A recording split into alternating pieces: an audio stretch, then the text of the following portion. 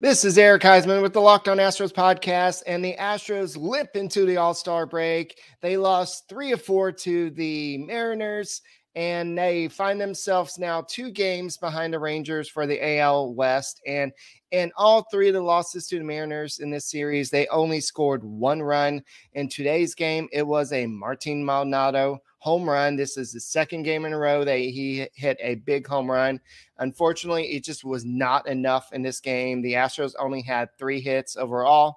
You had Logan Gilbert basically throw a gem, and you had Brandon Bielak pitch as good as he could. There were some errors in the 4th inning, including the Jeremy Pena one. Dubon kind of mishandled the play as well. And then also Bielak hit a bit batter as well. So the Astros head to the All-Star break with a 50-41 record, 2 games behind the Rangers, and we'll see what happens on tonight's Locked On